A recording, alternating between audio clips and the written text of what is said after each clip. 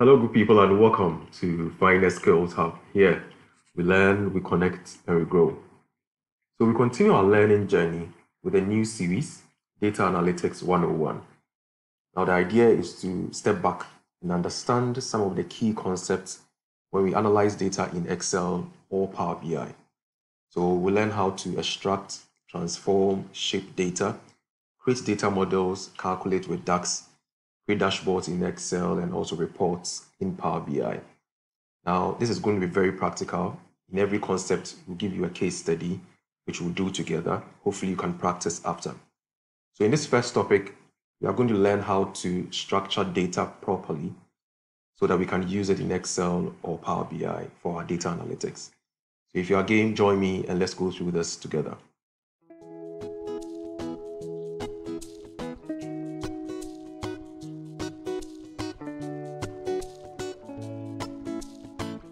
So when we think of data, we normally think about it in the form of a table with column headers.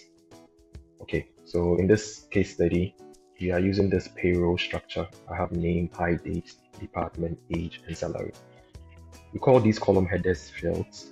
Okay, now when we enter data under each of these headers, they come in as records. So ideally, we want to enter related data for each field in a consistent way. So for what we know as columns, we call them fields, and then the entries that we make under each field, we call them records. Now let's concentrate on the fields.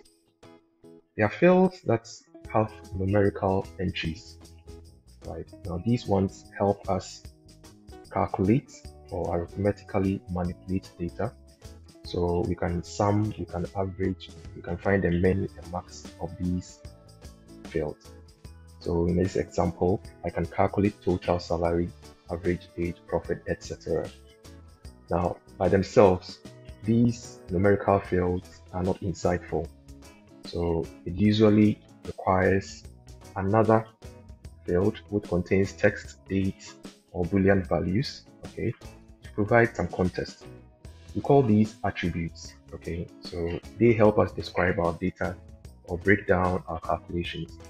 So with these two, I can calculate something like total salary by department. Then I'm able to know which department is least paid, which one is most paid, calculate my top 5 and all of that. So when we get data, we want to look at it through these two blocks, okay, what we call measure or value fields against attributes which help us describe our calculations. We take this all the way to dimension and fact tables later. Now, let's look at some key concepts or best practices you would have to consider whether you create the data on your own or you download it from somewhere.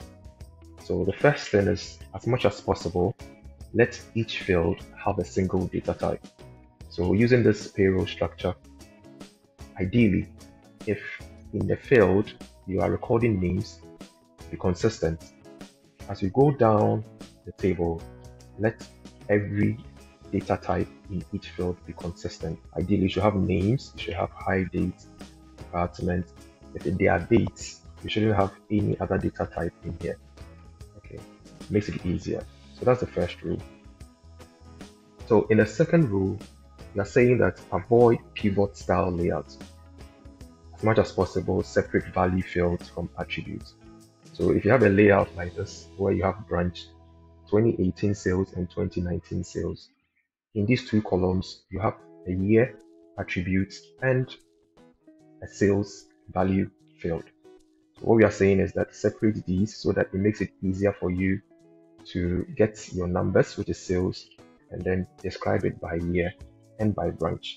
When you do this, you are pivoting. So try as much as possible to on pivot, that is, turn the columns into rows so that you can have the attributes sitting in separate fields, okay, against your values.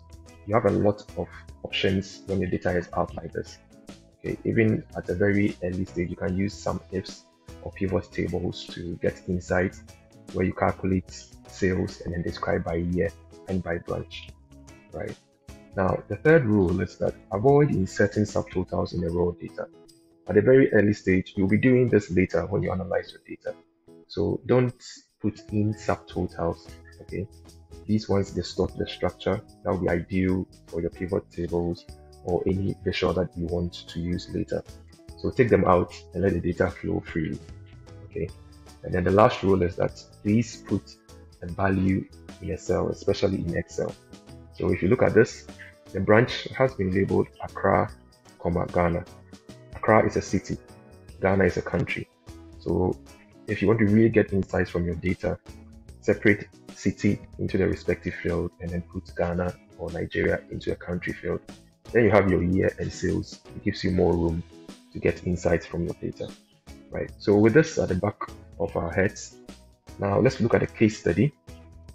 So in this case study, we are going to learn how to combine data from multiple worksheets and then use Power Query to transform them into a proper structure.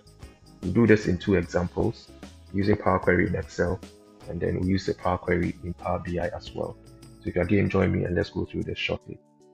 So we'll start off with this Excel workbook. This has been shared in the video description. You can practice along. So we have data for revenue in 2018 and 2019, and then we have cities, which are branches here. And then in the other worksheet, you have cost, right? Same cities, same year, okay? I know normally people prefer to have data sitting in silos in different worksheets. It's ideal, but when you really want to analyze the data together, it becomes a challenge. So in this workbook, based on what we have just studied, we are going to transform this data, first understanding what attributes we can get from here and the values we are going to calculate from. So if you look at the two data sets, okay, city is available here. We have year 2018 and 2019, and then we have our numbers, okay? So here, what it means is that our final data or layout is going to be something like this.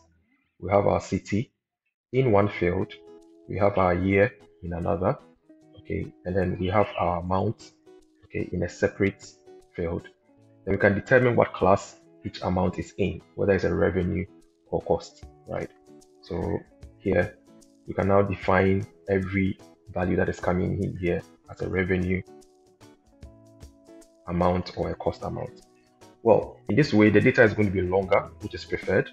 Okay, so if your data is longer and the data is consistent, please keep to that. Okay, now how do we transform and then put these two worksheets together in one consolidated view? Two examples. I'm going to use Power Query in Excel. So here, I'm going to query the data sets in the same workbook. Okay, so we are going to use Power Query, and Power Query is under data in the get and transform, right? It helps if you convert your data into a table. So I'm going to start off by inserting a table around these two data sets. So Control T, okay. I confirm that my table has headers, so I'll check this. Okay, I'll click OK. Then I'm going to name this revenue to make it easier to reference in the query. I'll do same for this one. Okay, my table has headers, and I'm going to call this cost, right? So if you have tables, it makes it easier. Now I'll go to data, go to get data, and then from other sources, okay, there are many sources I can get here. I'll choose a blank query. This way I can use an M code, okay, a simple formula in Power Query to extract the tables that I have in my workbook. Okay, so this is Power Query. So when Power Query pops up, you have the option to enter your formula or your M code here. So this is going to be Excel.current workbook. Okay, so current workbook. So when I enter Excel.current workbook, open close brackets, I press enter. It brings the content of that current workbook. So if there are tables, it lists them in that order. Right. Now, if you just click on the side, you realize that the table here contains what we converted into a table. So these are revenue table and these are cost table. Okay. At this point, we can use this icon to expand so that we can have the two tables come together. So this process is called appending. It's very useful when the headers are the same, right? So you have a consistent header in both worksheets, this process works. Okay, so I would expand. I have some options here. I'll take off this checkbox so that my labels don't become long. Normally uses the worksheet names to label the different columns. So I take this off and I click OK. Okay, so this way I have my data in the form that I want. I have city here, I have 2018, I have 2019, and then I have name here. You realize that it's just a step away from getting the perfect layout, because 2018 and 2019 should not be sitting here as column headers. It should be turned into rows, okay, so that we can have a year attribute for our calculations. Okay, so to do that, you have to unpivot. So unpivot means collapsing columns into rows. So I'll highlight these two columns, okay, I'll right click, and then in the menu I'll have unpivot columns. Okay, so when I do it like this, I now have my years coming in as an attribute, okay, and then my values set out right here. Okay, now one important thing is that before you exit Power Query, it's important you check the data type to be sure the data type is correct. So you can do this going into the top left corner. So ABC means it has not been assigned a data type yet. So I can convert this to a text. This is a text, this is a text. Okay, for the fact that we are going to use it to describe data, we can leave it as text. Okay, we are not going to sum or aggregate. And then for our values, we can leave it as a whole number. Right. So this is that. So when we download this data, this query is going to be added to the list of tables we have in the book. We'll have to come back later, okay, and then make sure we take out this query when the data is being sourced. So let me close and load, and then I'll show you this. So when we close and load, the data comes in by default as a table. There are options to get it as a connection or as a pivot table in there. So this is my layout. Now, to get back to the query, okay, I can go to data, queries and connection. This pane comes up. Okay, now when I double click on this pane, I go back to my query. Now, what I was saying is, when you refresh this data, okay, so I have my source here. Okay, let's say I refresh this data. Instead of having two tables, the new query that I added also comes in here. So sometimes it is important you come back, okay, and then filter out this query. So you note the name is called query 1. Hopefully this is not going to change. So you come here and then remove this query 1 from there. So we'll say that filter out those names that are not equal to, so I'm inserting a new step here, not equal to query 1. Okay, so I'm going to do this. So this way, anytime the data is sourced from here, it will make sure that query 1 doesn't come along, and then continue with the rest of the tables and then new content. Okay, so I'll close and apply this, and I have my data well captured. So that is how we go about it in Excel. Now let's quickly switch to Power BI and then see how we can query the same data from Excel into Power BI using the same Power Query but in another method. So this is my Power BI desktop. So this is available in Microsoft Store. You can download it. Now in Power BI desktop, we first have to get data. There are many sources here. So I'm going to direct it to my Excel workbook and go straight to pick up my workbook from here. Okay, so when I double click, okay, this is a bit different from what we did earlier because the data or the transformed data is not going to be in the Excel workbook, but rather in Power BI. So the approach will be a bit different. So this is the navigator. It helps us preview the data set we are bringing in. So I have cost here and then I have revenue here. Now, because they have the same structure, okay, I'm not going to bring in the two, but I'm going to commit one of these data sets for now. So I'm going to transform the data instead of loading it directly. So I'll transform the data. Okay, so when I go to transform data, I am in Power Query in Power BI. So this is similar to what we saw in Excel earlier. Now the data comes in, the steps are here. Okay, so first it went into my file and then it got this workbook.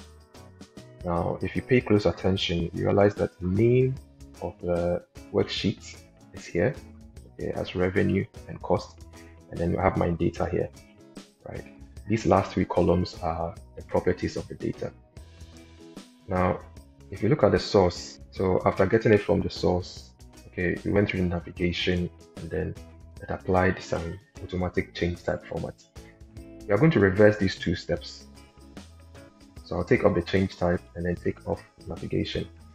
Now, the reason I'm doing that is that because I have these two data sets here, revenue and cost, okay, I can use this step to combine the two data sets, okay, and append them as we did in Excel. So this is the name of the worksheet. This is the data. Okay, these ones are properties. Okay, we don't really need them. So I'm going to delete these three. I'll highlight the first column, shift right. Okay, I'll right click and then remove these other columns. So this way I can have my names and then just my data. Okay, so now that I've done this, you still find that same expand icon here. So I'll click this, okay, and then I would uncheck the use original column as prefix. We did that earlier in Excel, and then I'll click OK. Okay, now remember that the CT 2018 and 2019 are supposed to be headers, right? So they are sitting in here as records or rows. So in Power Query, we have the option to use the first row as a header. So I'll go in here to promote that, so that CT 2018 and 2019 come in here as a header. Now remember that we appended two data sets, so likely the CT header also appears somewhere in the middle. Okay, so here you realize that for the cost part, we have the CT 2018-2019 headers here. So in Power Query, we cannot directly delete a row, okay, from the middle. We normally filter that row out. Okay, if it's close to the top, we can remove. If it's in the middle, the best way is to filter that row out. So we'll come to CT, okay, and then we'll come to CT and then we'll locate that entry CT and then filter it out, right? So this way we now have our revenue, our CT, our 2018 and 2019. Remember the last step that we did is to highlight these two, okay, and then convert them into rows. You right click and then we want pivot these columns, right? So I now have my attributes, which I'm going to name here, okay, and then I can also rename this as amount. Okay, you should have done that in the Excel as well. Now the last thing you need to do is to make sure your data type is correct. So ABC, ABC, ABC, and then amount. So the final step here before we close and apply is to name our query. Okay, so if you like, because it's now combined, you can probably call it sales, okay, just to represent the two data sets that we have. So I can name this sales. Okay, then I can close and apply. So in Power BI, when we close and apply, the data sets in there. So you can now go ahead and create a data model, create some data calculations or visualize. But at this point, hopefully you understand that when data comes in a shape that is not fit for analysis, you can use any of these methods we've gone through to transform them and then do your calculations. So join us in subsequent series where we go into some other concepts to help you analyze data properly in Excel and Power BI. Thanks for joining us. If this video was helpful and you would like to receive more of these videos directly on your WhatsApp, you can send ad to this WhatsApp number. We'll add you to our broadcast list so you receive our videos directly. You can also visit our YouTube channel, Finance Skills Hub. All our old videos are here.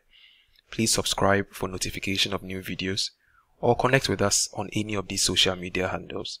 Thank you so much for watching.